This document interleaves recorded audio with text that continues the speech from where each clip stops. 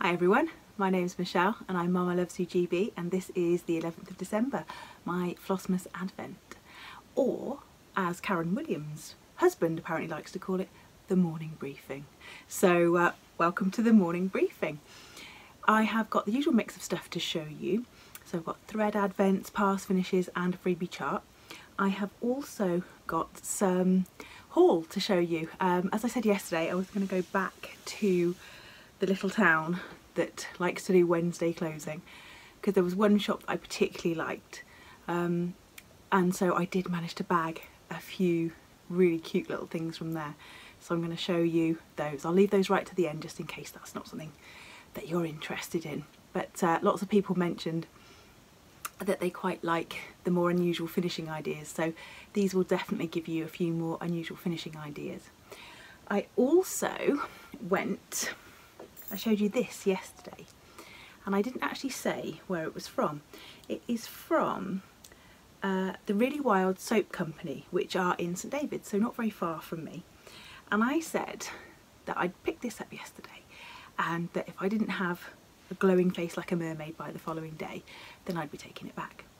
Well, I am super pleased with this stuff. I used it last night, which is a sugar scrub. I used it last night. That's right, I've taken my plaster off and I've got my manky finger. Used it last night and it was gorgeous. It smells divine.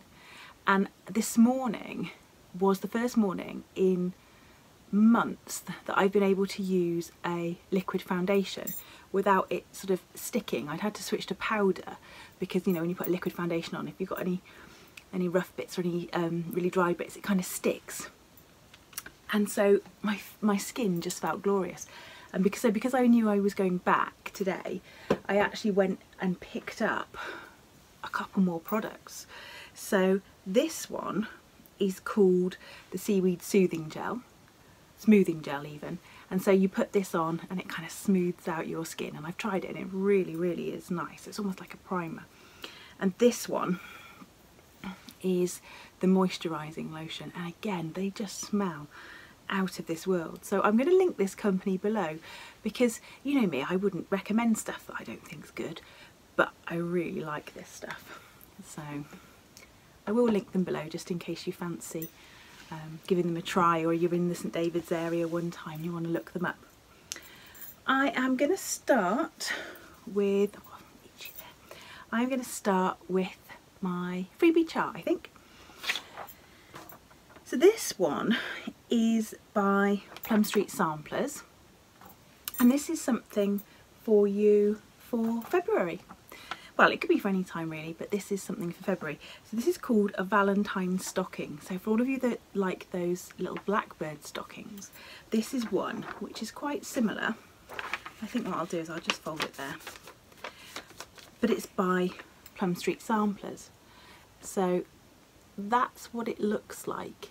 Just a beautiful kind of heart and leaf vine with 1815 at the top, but you could change that for anything. You could turn that into a date if you wanted to. And then it's charted with one set of initials, but the person who stitched this has actually managed to get two sets of initials on. So that could be a really lovely little gift or something to commemorate a wedding anniversary, yours or somebody else's. And that's from Plum Street Samplers.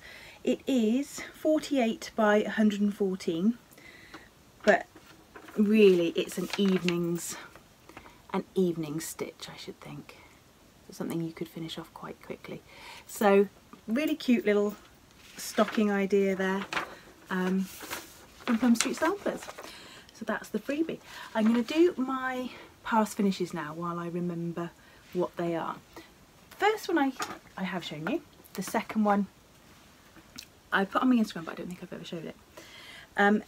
This is their song by Blackbird Designs. It is an out of print chart. It's not one of the ones they've brought back as yet, but I know a lot of people have got their fingers crossed for this one. And I was lucky enough to have the chart and I don't have it anymore, I'm afraid. So this is stitched in the called for colours, in mostly the called for places, because by the time I got down to the bottom here I was running short on a couple of colours and had more left of others, so I switched some of the colours. So for example, I think the 2020 is stitched in a slightly different colour, and maybe, you know, just this little bit of finery down the bottom there is stitched in a slightly different colour, but I'm really pleased with it overall. And I found this frame. It's stitched on 32 count Legacy by Picture This Plus, and I want to say this is it's an 8 by 10 frame actually. So on 32 count it fits perfectly into an 8 by 10. I was really super happy with that. I framed that one myself. Nothing too much could go wrong with that one because it just fits so perfectly. So that's my first finish for today, and this is my second finish. So this one is by With Thy Needle and Thread, and it's called I Collect, and it was again part of my button mania, and here it is. Now it's going to give me a bit of a glare off those buttons. So I'm sure you've seen this one. I've stuffed mine with loads of walnut crystals. So it's got these lovely scissors, a little cotton reel, the tomato, some more tomatoes up here, another cotton reel up here, and then it says collector along the bottom. Now mine is stitched on a 32 count, maybe if I come down on this corner you might see it better, a 32 count Lakeside linen, but I bought it in a D stash and it didn't have the colour with it, and I don't know enough about Lakeside to be able to tell you what colour it is, but it's a sort of a warm beige, I would say, more of a sandy beige, and I really like mother of pearl buttons and collecting mother of pearl buttons, so I just chose a selection of mother of pearl buttons out of my box. Some are kind of the greyer ones, some of the whiter ones, all sorts of different shapes, and the only thing that's missing is 2 long black-headed pins that go there that I don't have, that I'll pick up at some point if I see some. And I decided to stitch the cotton reels in satin stitch, and what I did was, when I was making it into a pillow, I actually put the iron-on lining on the back of the pillow before I put the buttons on and before I sewed the satin stitch, because I knew I was going to do it into a pillow, and I just wanted the satin stitch to have that kind of thicker backing to it, so it almost laid just a little bit flatter there. Just backed in a red check. It's the same red check that is on the back of the one that I showed you the other day, which is called North Wind by the sampler, Silver Creek Samplers. And then it's just got kind of like a furry bobble trim around the outside, which I actually just glued on. The Aleene's glue is really good. It sticks really well, and it still has, it's not crunchy, it's not crispy, so it's still got that movement for your pillow, so it's not gonna sort of stand completely square if you've got it sat in a bowl or on a shelf somewhere. So I really enjoyed that one. Again, it was a pretty quick stitch, probably 2 days, because there's not that much actual stitching to it, and I used the cooled 4 colours for that, except for the grey, which is the jar, because I didn't have that grey, but for this it didn't really matter. So those are my 2, I'll just hold them up together in the hope of getting another good screenshot. So those are my 2 past finishes from this year. And lastly then, before we look at the interesting haul, I'm going to do my Advent. So I've got all my Advent colours on here, including the extra 2 that I bagged from yesterday. So door number 11 is down here, and as of tomorrow we start on the other side of the house. So there we go. Ooh, another red, Lancaster red. So this is a really nice, sort of a darker a darker red. Now I actually heard from the lady who picked these colours, picked some of the colours. When I said about the Buckeye Scarlet yesterday, she messaged me and she said, yeah, I wanted you to have a proper red. Did you have a proper red? So that was my Buckeye Scarlet from yesterday. In fact, it might be nice just to look at those two together, mightn't it? Because there's so many reds. So many reds. And for those of you, you know, maybe you wanted to do like a red sampler or something, this might be quite interesting. So if I get, ooh, look what's got red stitching on it.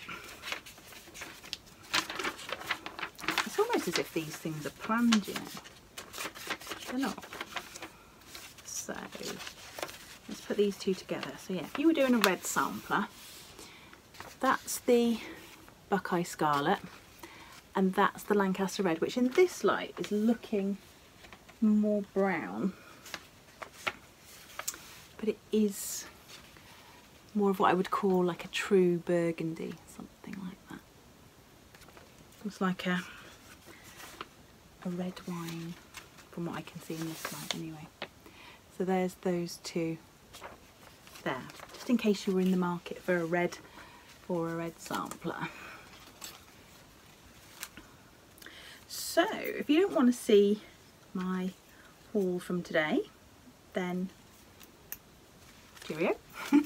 Thanks for visiting along with me. If you're interested to see what I snagged, then I will show you now. The first thing I've got isn't really a stitchy related thing, but I had to have it. So this shop that I went to is it's a vintage shop, so it's not an antique shop. There's a few things which are kind of newer mixed in, but it's still got that sort of vibe, and I just really like the aesthetic that's in there. The first thing I got is an older piece, I know, and it's this. So this is a papier-mâché box and it's got a Santa on it. And I think it has yellowed a bit with age, but the one thing that really interests me is that the Santa has got skulls in his pocket, and just on the side it's got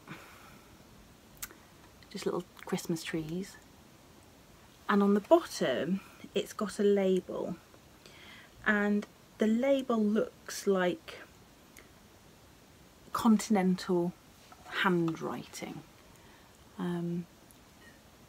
So it's numbers rather than any writing, but it looks like those sort of numbers that you quite often see on Russian posts. I mean like postal service things, the things that I've had from Russia. Sometimes they've had a handwritten label on it. Reminds me of those types of numbers. So if anybody knows anything about the story, it makes me think that there's some kind of story behind this, why Father Christmas is there with some skulls in his pocket. I'd really love to know. So this is just a decorative piece. I got two other little decorative pieces. Now these were £1 each, and you were darn right they were coming home with me. These aren't old, I know they're not old, but they are just little decorative pieces, just little tea light holders, little metal tea light holders, just to go on the mantelpiece for this time of year. £1 each, superb. I was so happy to grab those. Now the rest all do have kind of a stitching related idea behind them. I will show you the first one because the first one's the most obvious one. I got a pair of little bobbins. Now this didn't come with it, but I've put this on to show you what I mean, so that those of you who haven't maybe used this type of banding before know what I'm talking about. So two little bobbins, they're probably about 3 inches tall, got a fair old spike on the top of those, so I'm guessing on the machine they would have been sat that way up. So they're beautiful yellow. Now this is the idea. Now my banding, I haven't ironed it, and so what you can do is do either just one really small piece, or if you wanted a really nice long piece, you would just stitch your piece and then just wrap it up. So that could be like the full name of someone special, maybe their year of birth, their year of death, their place of birth, whatever you wanted on there. Or you could just do a series of motifs taken from different samplers that you like. There's so many different little things, little motifs that would go on there, and so that is just a little bit of linen banding, I would say, without getting a ruler out. It's 2-inch banding, and usually banding, unless you get some really specialised stuff, usually banding is sort of either 28 or 27, 28 or 30 count. You can get some really nice banding from a company called Vorpal and Helen Beck, but not many people sell them, and they do a 36 count banding, which is really nice, but I've not managed to spring for any of that yet. So that was my first bit of haul. My second bit of haul was this, an older, maybe older, it looks oldish, ceramic rolling pin. Now I took this out of the bag, and the first thing my partner did was, oh, pastry, you bought me a new pastry rolling pin. I'm like, no, that is mine, hands off. And the reason I liked it was because it had such a clean white band to it. So my idea would be to stitch something again on banding. I've got this thing about banding, or on a piece, and turn it into, just wrap it round and sew it in at the back. And then, because I really like different heights in my sort of display pieces, if you had a trug or a pot, you just pop that in, and then your piece would be poking out the top just a little bit higher. So you could do that with loads of different rolling pins and things like that. But I particularly like this one because of the ceramic middle to it. I thought it was just a really nice backing, really, for a stitched piece. So that was my rolling pin. This one, I don't really know much about this. I don't know if it's a simply a decorative item. I don't really know how old it is, but I really liked it. It's based on a chapati rolling pin, and I'm presuming with all those colours on that it's not one that would be used. It's more of a decorative one, and again, I don't really know how old it is, but that doesn't matter to me. That really doesn't matter. So with this, you could put the linen banding around the middle and use it like a bobbin. But what I probably would do is mount it on the wall, and I would probably just hang things from it, because it's so attractive with those colours. I love it. I would just, yeah, mount it on the wall and hang things from it. £5. Amazing. These, I picked these up. A set of pastry cutters for £2. I think I'm going to do something a bit controversial with these. I'm going to cut pastry with these. I've got pastry cutters, but I really want that big one. I want to make some giant mince pies. Love a mince pie. So yeah, I'm not sure they're going to get used in stitching, but you definitely could. You could easily make circular things to go inside these and have them displayed however you wanted. That could be a really good base for a stitched piece, a little pin cushion, something like that. And this has got 1, 2, 3, 4, 5, 6 sizes, and I'm sure you can pick these up anywhere and everywhere. And this is my last piece. Now, this will end up on a stitchy related piece, but it may just be with it rather than on it or around it. And so I picked up this little gavel, and it's a really nice gavel. My dad was a livestock auctioneer, and there you go, get a gavel in my hand, first thing I do, bang it on the He was a livestock auctioneer and an antiques auctioneer, and he passed away in 2009, so 11 years ago, which seems like a blink of an eye. And he had a few gavels. I've still got his nice rosewood gavel, and so every time I see a gavel I tend to pick it up. It's a bit like Save the Gavels. And what I will probably do with this is, Plum Street Samplers have got a really nice piece that I have got the pattern for, but I've not started stitching, which is called, I think it's called The Gentleman's Daughter. It's got a big house on the front with a man and then a girl stood next to it, and it says, "He is a gentleman and I am a gentleman's daughter, and so we are equal," or something along those lines. And I've always wanted to do that. So what I would probably do is I would stitch that piece, have it really nicely framed in something that would match this gavel, and I probably would just sit the gavel on top of the frame, just like that, and just have that in my house. So that might be a 2021 project for me. In other news, we had an email today. Well, we had an email after there had been an announcement on the television that the Education Secretary and the Welsh Government have decided that for secondary schools, tomorrow, well, today for you, tomorrow for me filming it right now, so basically Friday the 11th, will be the last day of face-to-face teaching for this year. After being told on probably Monday, categorically by Carmarthenshire County Council, that we were going to go till the 18th, they made a decision, countrywide decision today, which says that as of Monday we will be doing the last week from remote schooling because of the numbers, the COVID numbers that we've got at the moment. It is what it is.